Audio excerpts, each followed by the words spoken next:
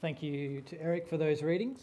Hi everyone, my name is Tim and I'm one of the regular members of this church congregation, a congregation that I love, and I love our church so much, I love you guys so much, and it's a real privilege for me to be speaking tonight about a topic that I'm very passionate about and is quite dear to my heart at the moment, and that's overseas mission. For those of you who don't know, myself and my wife Beck, we're actually leaving this church and we're leaving Australia, and we're going to be moving overseas to Cambodia, and we're going to be working at a school that supports missionaries, those who are taking the gospel to the nations. So that's a massive step for us. Tonight's a pretty big step for me. My usual job is a teacher. I teach children, and writing this sermon to preach to you has been a bit of an intellectual step up from that normal activity. But with God's help, I trust His word will be working in shaping you all further. So I'm going to ask for God's help with that, for me and also for you. So please pray with me. Dear God, we thank you that you are a powerful, mission-minded God. Thank you that you have given us direction in our lives. We pray, Lord, that you would reveal your heart for the nations through your word, that we too might be challenged to have our hearts in line with you. I pray that you'd help me to speak clearly tonight, to explain your word to all of us. Amen. So, as I mentioned, I am a teacher, and I really think that as a teacher, compared to all other professions, teachers have probably got the best stories about work. In the home group that I run, we've got about 4 or 5 teachers, meaning that usually the chat prior to the study is just dominated with stories from the week, the crazy stories and the crazy things that are happening. Let me enlighten you with a couple of stories that I've endured. It's school photo day. There's a boy sitting there getting his individual school photo, and the photographer's having a really hard time getting this kid to smile. So hard, in fact, that he falls back off his chair. Now, the photographer held back some laughs, and I went over to help the poor kid up. The photographer said, "Oh, that's a new one for me. I've never had that before." Well, I got to the boy, and he said, "I can't believe I did it again. The same thing happened to me in kindergarten." Or another time, I was in my classroom getting ready for the day, and some girls came frantically knocking on the door. "Mr. Kime, come out, help." I rushed outside to see that a boy had decided to do a science experiment on himself. He'd mixed blue food dye and water in his mouth. It was an interesting start to the day. He was all right. So was the other boy. Well, I was at a party a few weeks ago, and I was chatting to a friend I hadn't seen for a little while, and he's got a small connection in the school to the school that I work at. And being me, being a teacher, I started a story. And he calmly and quietly just said, "Hey Tim, I don't really care about school stories." I wasn't too badly offended, maybe a little bit. Maybe he hadn't seen the light of how hilarious teacher stories actually are. But just maybe his thoughts are similar to what yours might be towards caring about overseas mission. You might say, "Hey Tim and Beck, I'm really glad you're going overseas, that's a good thing. I'll even listen to your stories, but I'm not that interested in mission." Or maybe week by week when we celebrate what our missionaries are doing through the mission spot, you kind of tune out and think about something else and say, "Well, that's separate to what I'm here for." Well, tonight I want to challenge you to really care about mission, because God cares about mission. To do that, we're going to have a look at what the Bible has to say about why mission is important, and then apply by seeing what you can do to get on board with God's mission to take the good news of Jesus to the nations. So I'll repeat that. What we're going to do, we're going to see why mission is important to God, and then secondly, we're going to see how you can get involved. By the way, if you're here tonight and you're not a believer, I'm really excited that you're here. Great that you can participate in our service tonight. I just pray that you might be able to stick with me going through some big ideas and some big themes, and that through the sermon tonight, you might be able to see the immense love that God has for all people around the world. Well, that takes me to my first point. Why should overseas mission be essential to every believer? Because God's heart is for mission. God's heart is for mission. Joel read out what's known as the Great Commission before, where Jesus told to his disciples to go and make disciples of all nations. Now, some people think that idea, what Jesus said there, was really an afterthought to what he was really doing with his ministry. I'll try and give you an illustration that might help you bring out what this false idea might look like.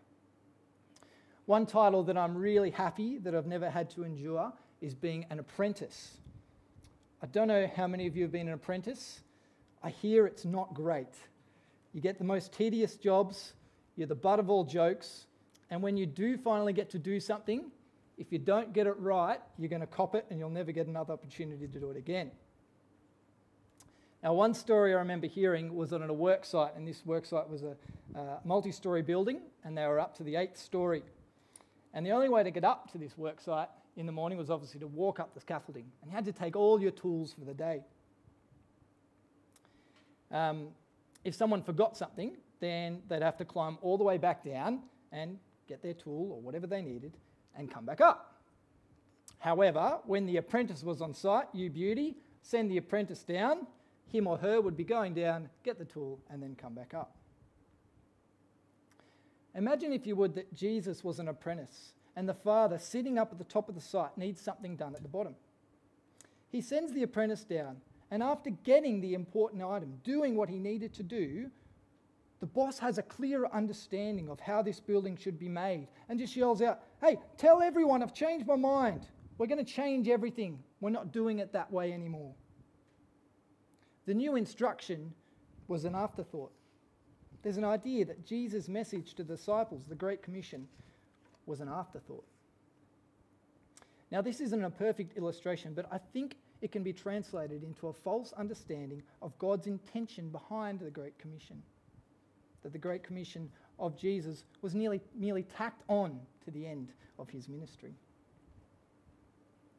What I think the Bible says quite clearly is that God has always had a heart for the nations from the very beginning.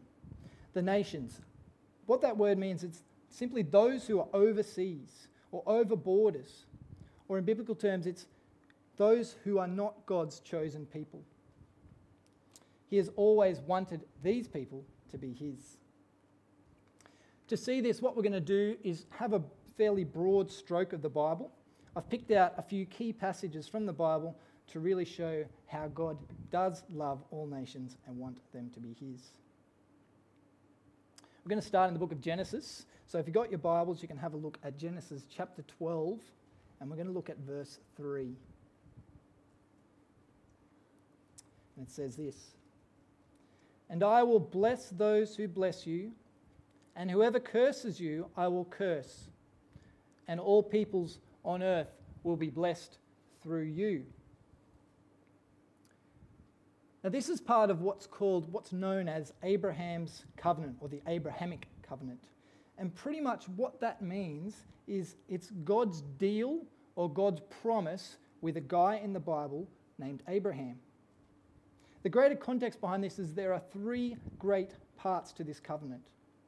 One, that God's going to give him land. Two, that God's going to give him lots of descendants. And three, that God's going to bless him. And these three are considered the backbone of the covenant. But what's sometimes forgotten is the important second half of the last blessing. "And all peoples on earth will be blessed through you." Now, God blesses Abraham. He gives him this blessing. And the intended outcome of this blessing is that other people would be blessed. And not just others. He says very clearly, all people will be blessed. The covenant with Abraham, who would one day be considered the father of all Jewish people, was meant to be to bless all. It was not meant to stop at Abraham getting blessing and just saying, "Hey, thanks God." God intended it to reach out to all the nations. Our second reading tonight came from Psalm 67. And here I think the author really encapsulates the idea of what the Abrahamic covenant is meant to mean. Now this was written in the time of David, who was a descendant of Abraham. He was the earthly king of Israel. And it was the nation, he was living in the nation known as Israel, living in that land that God had promised Abraham back in that covenant. So this is Psalm 67. May God be gracious to us and bless us and make his face shine on us, so that your ways may be known on earth, your salvation among nations. May the peoples praise you, God. May all the peoples praise you. For the nations, may the nations be glad and sing for joy. For you rule the peoples with equity and guide the nations of the earth. May the peoples praise you, God. May all the peoples praise you. The land yields its harvest. God, our God, blesses us. May you bless us still, so that all the ends of the earth will fear him. I really love those words in verse 1. They're such beautiful language. Make his face shine upon us. You might have heard them if you've been a Christian for a little while at a wedding or maybe at a baby's dedication or something like that. But the essence of what the author wants here is for those blessings to continue. He wants us, Israel, to continue to be blessed by God. He wants to continue to feel the warmth of that blessing from God that extends back to Abraham. But why does he want this? Well, verse 2 says, so that your ways may be known on earth, your salvation amongst the nations. Do you know, too many times I've just read verse 1. I've read verse 1 and I've said something like this to God. Dear God, thanks for smiling down on me. Thanks for all the great blessings you've given me. Thanks for an awesome church, God. Thanks so much for a great house. Thanks for Wollongong. What a great city to live in, God. Thanks for my wife. Thanks for my job. Thanks for my friends. And God, keep it coming. I love it. Please keep it coming. Full stop. Why would God want to give me this? Why would he actually want to answer such a vain prayer like that? Why does he choose to bless us? Why did he keep his covenant with Israel? It's so that, verse 2, his name may be known. It's so that, verse 7, all the ends of the earth will fear him. It's so that others might be blessed.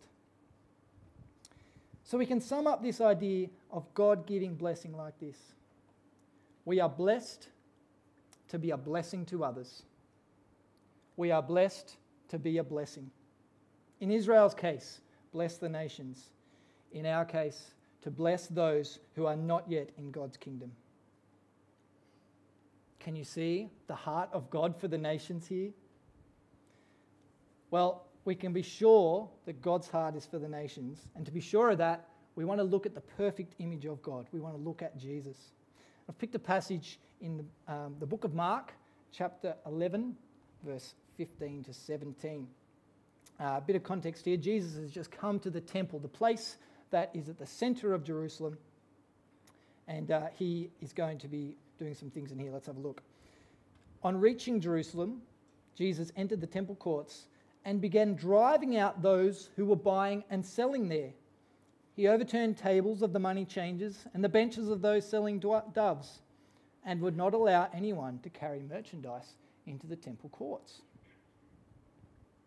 And as he taught them, he said, is it not written, my house will be called a house of prayer for all nations, but you have made it into a den of robbers.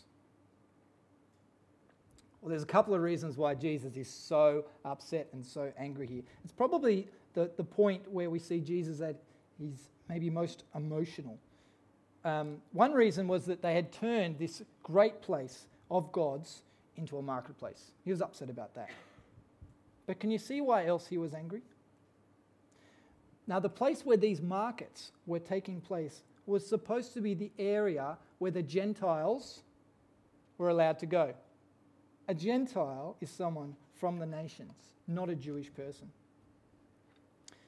This was meant to be a place where the nations could access God, where they could see the light that the Israel was supposed to be. But what had happened in this place? It was corrupted. It was full of money grabbers, people seeking their own good and having no thought at all for anyone else other than themselves, especially not the nations. Well, what was Jesus' response? It's righteous anger. Righteous anger, knowing that these people had gotten in the way of the nations accessing God. That his Father's heart's desire was not being satisfied because his chosen people were not obeying him. God has always had a desire to bring the nations back to himself.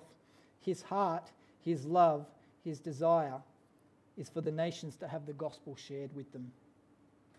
If we go forward to the end of the Bible in Revelation, we come to a point of the time in the future where Jesus is reigning on the throne.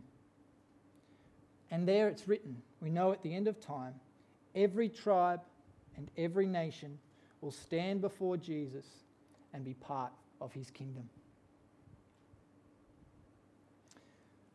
So, not wanting anything to do with mission as a Christian is like being on a team but not knowing the overall game plan.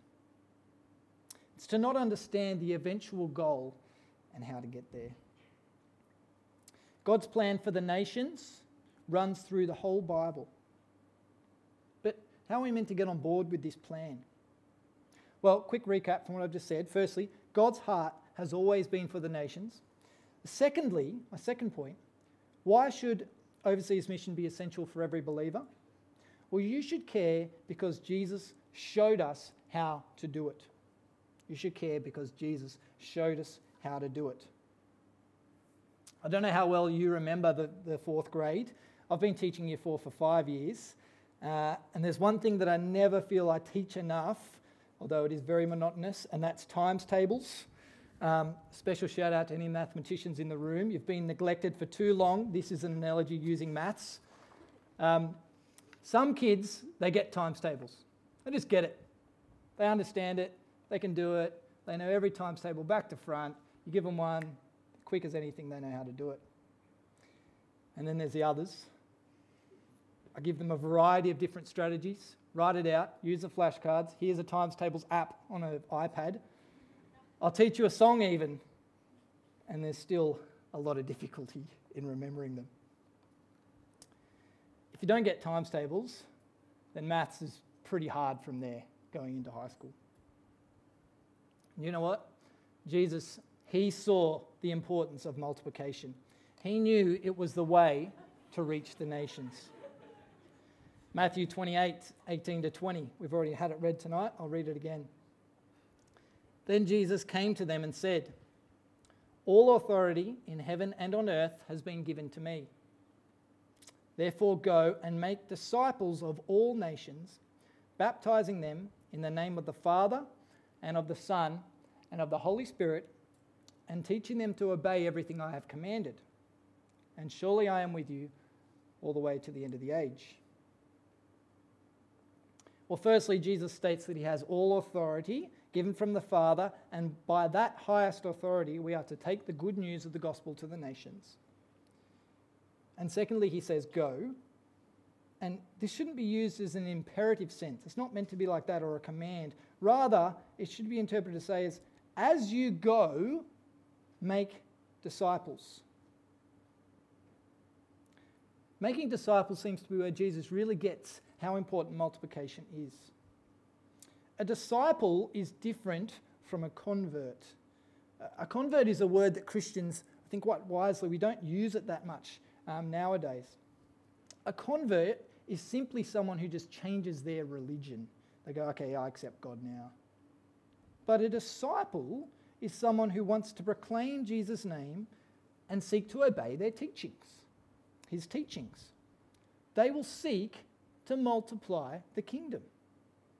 They will make disciples, who will make disciples, who will make disciples. Have you ever thought why Jesus didn't just choose to bring on the kingdom solely all by himself? How could he disciple everyone? He had his hands full getting 12 people to try and follow him. And simply converting people to follow him would not last the generations. But with the power of multiplication, Jesus sees how his name is to be made known around the world. This explains why Jesus spends so much time training these disciples. He knew that once he returned to the Father, that they would carry on the work, making disciples in the same way that he had discipled them. Now you might say, wasn't there just 12 disciples? Like, how much of an impact could they have actually made? I think the next slide will show you the impact of what these 12 disciples were actually able to do. They took the word of God to the nations, the good news of Jesus to the nations. If you culminate that with Paul, who was Jesus' chief instrument in taking the gospel to the Gentiles, then a significant part of the known world was told the gospel in the first century. Disciples making disciples, making disciples. This is why missionaries, when they go overseas, they need to set up in one place and share the gospel with those peoples. The growth of that church in a new indigenous culture, with indigenous believers sharing their faith with their own people, is integral to disciples being made. It's not this go from one place, share the gospel, okay, I think we've done it, move on. Discipleship is where this is most important. As I mentioned, Beck and I were going to be missionary teachers, and it's a slightly weird role in the sense that we're not on the front line, and yet supporting these parents in what they're doing for the gospel is vital. If their kids can't be given quality Christian education, then they might have to go home and the gospel can't be shared. You know what? I can't wait to be able to share with you all the great things that these families are doing for the gospel in Cambodia. To share with you how the support that you're giving us is going to allow the gospel to go out. It's going to be great. So, why should we care about overseas mission? Well, firstly, God cares deeply about it. He cares about the nations.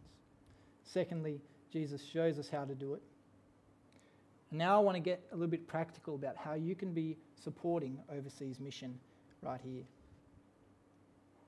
Lastly, I want to say that you should care about overseas mission because God wants to use you. When I was 19, I'd just come back from England. I'd been teaching at a school over there on a gap year. And whilst I was there, I chatted with a friend about my plans for the future. And at the time, I thought university would be a bit of a waste of time. I didn't really think it was an option for me. But what I did think of was that I could be a missionary. Something that I could do really good for God and that God would use me. That's what I thought it was going to do.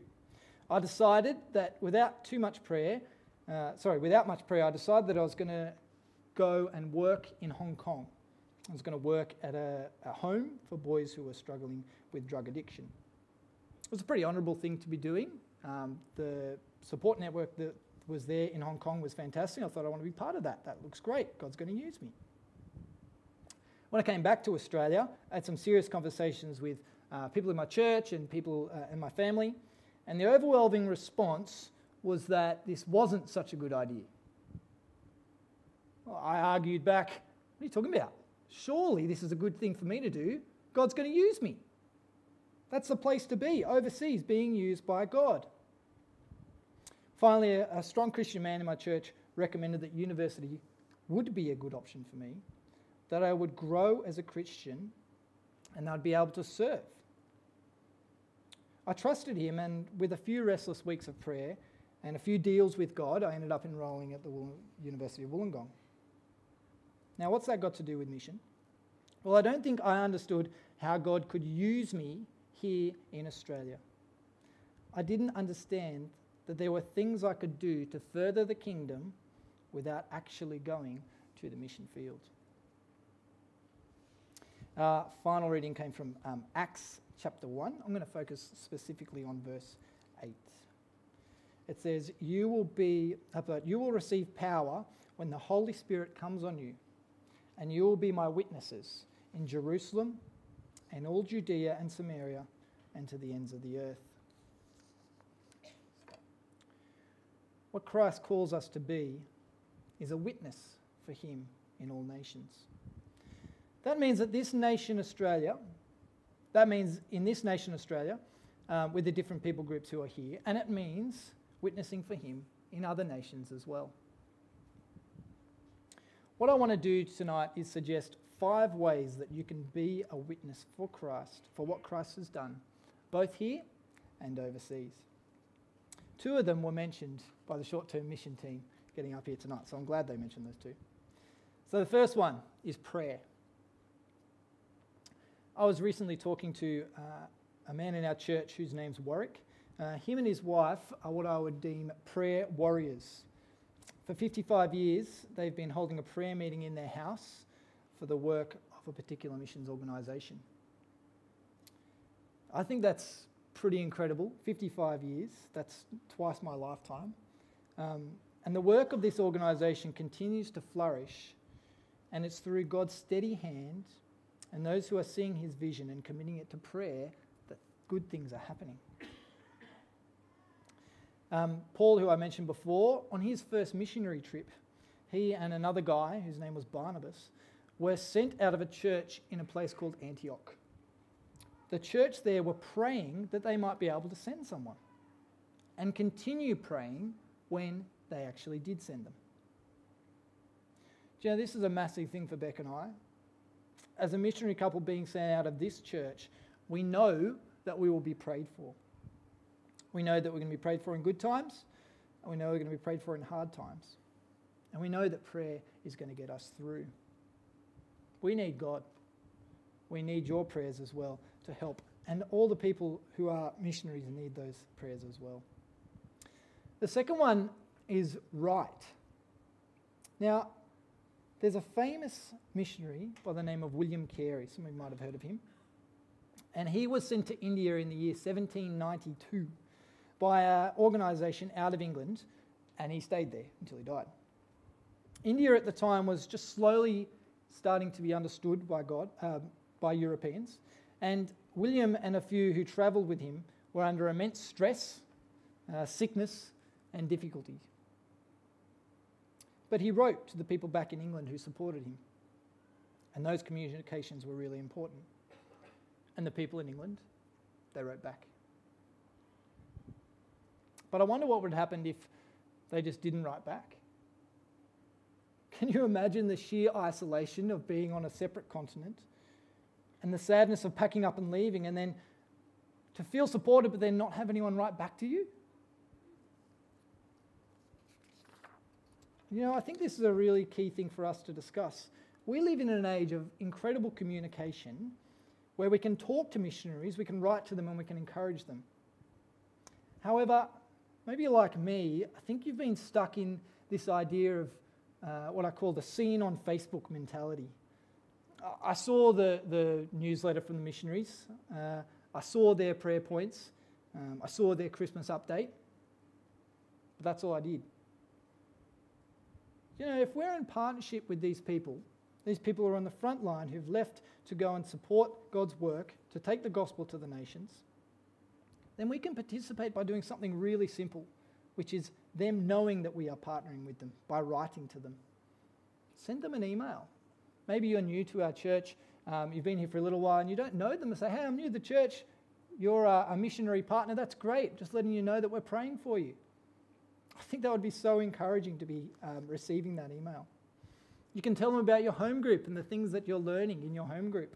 You can tell them about what you know about their country, ask them questions. Tell them that you support them and that you love them. Number 3 is give.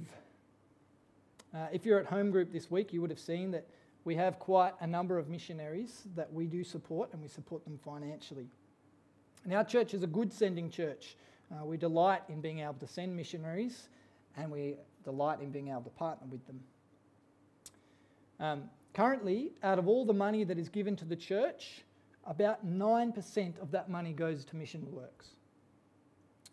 As an average of what churches give globally, we're giving a lot more than most.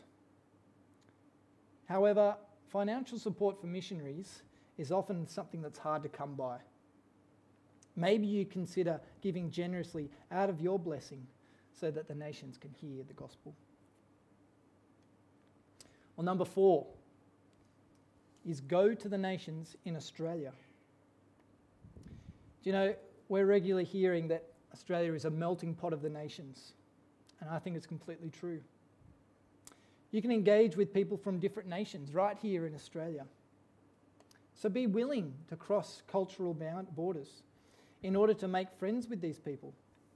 Understand that despite living in Australia, they may have a different way of doing things, and you'll have to understand that culture. But do that by starting a conversation with them, chatting with the person who lives in the same building as you, who you know is from a different nation. Make them feel welcome. Invite them into your home. Learn their name. Invite them to church or Discover. Share the gospel with them. You know, we should be the forefront. We should be at the forefront of welcoming different nations into our country. Imagine the blessing that they might receive as that one person who stepped across that cultural border to share with them. And finally, I want to say a way that you can support mission right now is to consider going overseas. Start thinking about maybe working in a different culture. Any mission-minded person will be able to tell you a few statistics. This is the one that I think is most harrowing for me. There's 2 billion or so people currently living in the world who have no access to the gospel. No access. They know no Christians. There's no church near them. The Bible may not be in their language, or the Bible may not be available. And only 10% of mission workers are actively working to decrease that number of unreached people groups. So maybe examine how God has been equipping you as a Christian. See how He's been equipping you intellectually and socially. And ask yourself honestly, am I willing? Am I willing to go? Am I able to go? It was great to see the short-term mission trip up here sharing with what they're going to do. Maybe that's something you want to consider in the future. Maybe find another organisation that are running a short-term mission trip. You know, these decisions, they're not ones to be taken lightly. Beck and I just didn't decide overnight that we wanted to go overseas and work at a missionary school. It had been at least since our marriage, and probably before our marriage, that we were thinking of it. I was talking to another guy who's a missionary in Thailand. For him, it was 7 years after he said, I'm willing and able, to eventually ending up where he thought worked best for him. Do you know, ultimately, we just want to be like Jesus. Jesus, who left his Father's side to come to a new culture, one that he'd made but hadn't been in. And the blessing of Jesus coming to the earth has passed through the generations and has led to us sitting here tonight, being blessed through him. We see how when he died, God's own heart was broken by being separated from his Son. But that broken heart was brought about because of God's own desire to have all people restored to him. You know, if you're not a Christian here tonight, then that's really the essence of the gospel, that God loves you so dearly that he'd send Jesus to die for him, die for you, that he'd send that for all people, that he'd go through that brokenheartedness so that other people can be restored to himself, that Jesus was risen from the dead to prove that he is Lord. Do you know, I hope you respond to that tonight. I hope all people will be able to respond, that we can start praying, we can write to encourage the other missionaries, that we can give, that we can go to the nations, both here and around the world. So will you pray with me, please? Our Father God, we thank you that your heart is for the nations. We thank you, Jesus, that you provided the perfect example for us to do mission. Lord, we ask that you would use us. You'd use us here in Wollongong through our prayers, our communications, and our giving, that we might be a blessing to all nations. Amen.